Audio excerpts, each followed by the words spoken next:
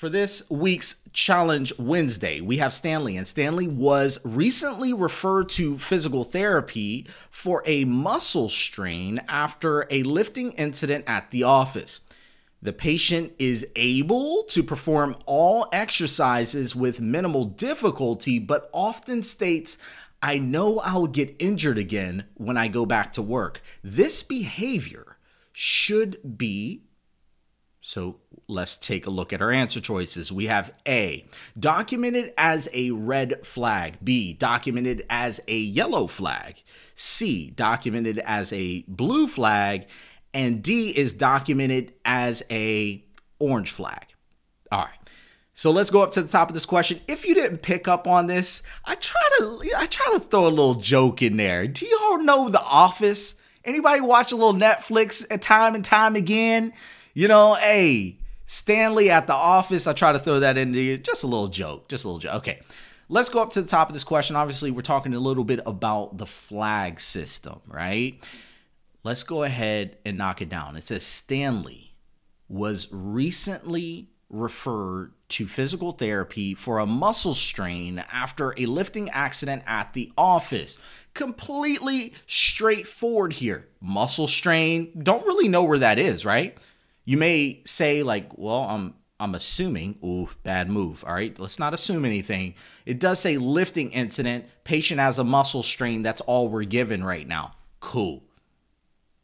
All right, let's move down to our next sentence. It says the patient is able to perform all exercises with minimal difficulty. So a patient has a muscle strain right now. In therapy, minimal difficulty with exercises. Okay. Now it says, but often states, so the patient often states, "I know I'll get injured again when I go back to work." Have you ever heard that?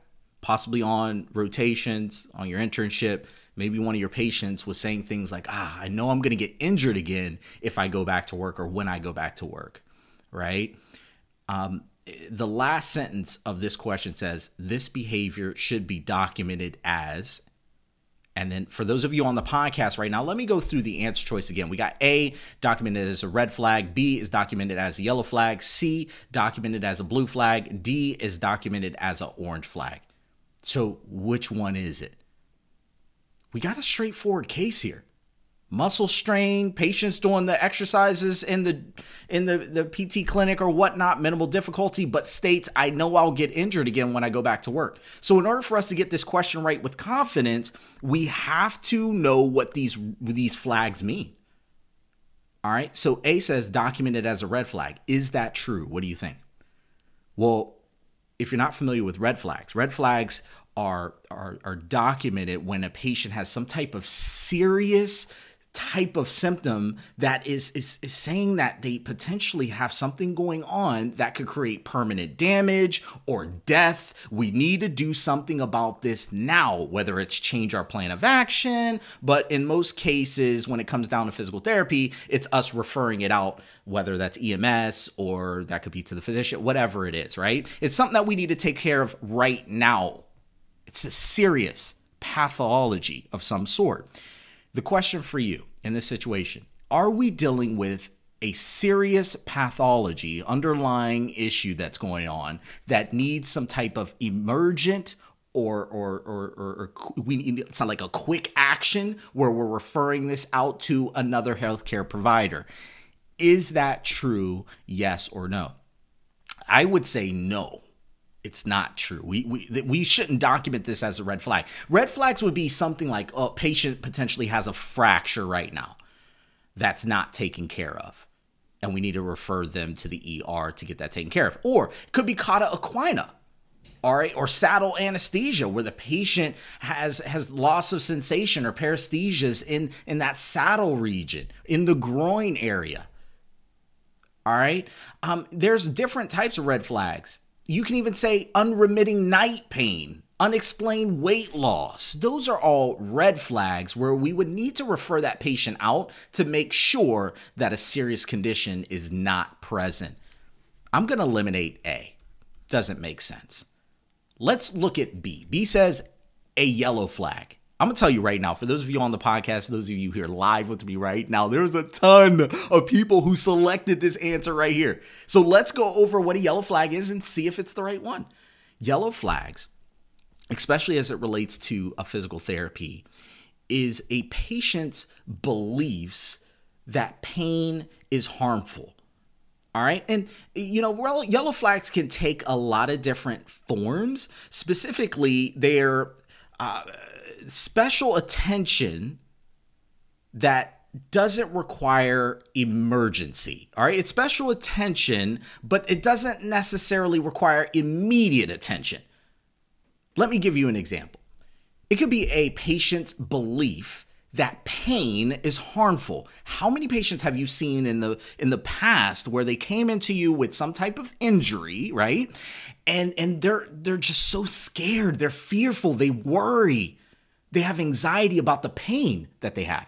And they believe that if they feel pain, something bad is happening. Like pain itself is harmful. That is what a yellow flag would be. All right? It's related to these unsupportive beliefs about pain. And so what do we do for these patients? We tend to educate them about pain and what it means and so forth. So here's the deal. What do I need you to know about a yellow flag? Yellow flag is going to be faulty beliefs that pain is harmful. Pain itself is harmful. Okay. Is that what we're dealing with here? When I look up at this question, for those of you on the podcast, I'm going to tell you right now, in the question, it just says nothing about pain. It says nothing about how Stanley has had pain and feels like, the pain is going to get necessarily worse with work or anything. It doesn't say anything about pain. It says, I know I'll get injured again when I go back to work.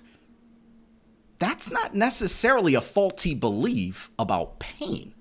Yellow flags are going to be faulty beliefs about how pain is harmful. And so this patient may say, oh, well, when I go back to work, I'm going to be in a lot of pain, meaning that they're looking at pain as being the harmful part. Anything that creates pain is harmful, not necessarily the work itself. So in this question, we have a patient who presents to us with a muscle strain after this lifting incident at the office. The patient is able to perform all exercise with minimal difficulty, but states, I know I'll get injured again when I go back to work. Is that a faulty belief about pain? The answer to that is no. No. Nowhere in the question does it say the patient is even in pain. So what I'm going to go ahead and do is X out B for now. All right. I know a lot of people selected this answer, and I see why you did, because you're thinking that yellow flags are about beliefs, and you are 100% right, but it's the belief that pain is harmful. That's very, very, very important that you put that down. All right. Put that down in your notes. We're not done yet. Hold on a minute. Maybe B is the right answer. Hold on. We got to go through all of them. Let's look at C. C says documented as a blue flag. Well, what are blue flags? Blue flags are going to be the perception of the relationship between work and health. It has a lot to do with the patient's work setting is a blue flag. Can I give you some examples of that? That's like the patient saying to you that their coworkers, their supervisor is so unsupportive. All right. It's not going to allow them to be able to return back to work without a lot of extra strenuous stuff going on. Like the work environment is strenuous for the patient, and the supervisor is unsupportive, or the work environment is unsupportive, right? So that would be more in line with what is known as a blue flag. Let me give you another example.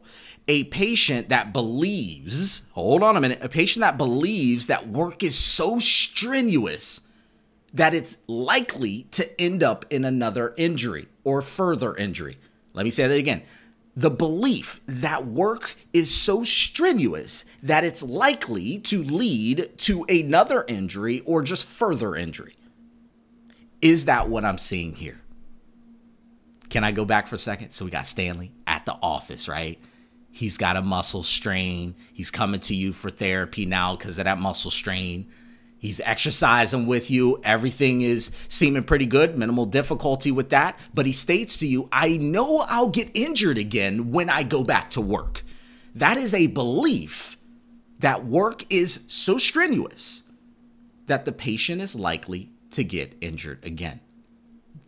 That is a blue flag all day long. That's the definition of a blue flag right there, all right? And so I'm going to go ahead and put a check mark next to that one. It just fits better than a yellow flag. But let's look at D. D says an orange flag. And I'm going to jump straight to the point here. Orange flags are psychiatric-based symptoms or psychiatric findings like clinical depression, some type of personality disorder, some type of psychiatric-based symptom that you may find. All right? And so that would be an orange flag. Does this patient have any psychiatric-based symptoms that you can pull from this question? Absolutely not. I get rid of D, leaving us with our final answer of you know who, C. C is in cat. It should be documented as a blue flag, baby, a blue flag. Congratulations to those of you who got this one correct. If you're on the podcast right now, this one was tough. I get you. Some of y'all are going to write me right now and be like, Coach, I don't know about that. I don't know. I get messages all the time. Listen, listen. Coach K don't make this stuff up, baby. I get it straight out in the book. So if you write me, I'm going to refer you right to McGee. So you can check McGee out in the nice little chart. It'll break it down for you. All right. But I never want to leave you with that. For those of you on the podcast right now, if you want your free cheat sheet to help break down red, yellow, blue, orange flags, I got that for you. Go into the show notes, click the link in there and get it. Always remember, Coach K is super, super proud of all your hard work that you're putting in to dominate this NPTE. I'll catch you later.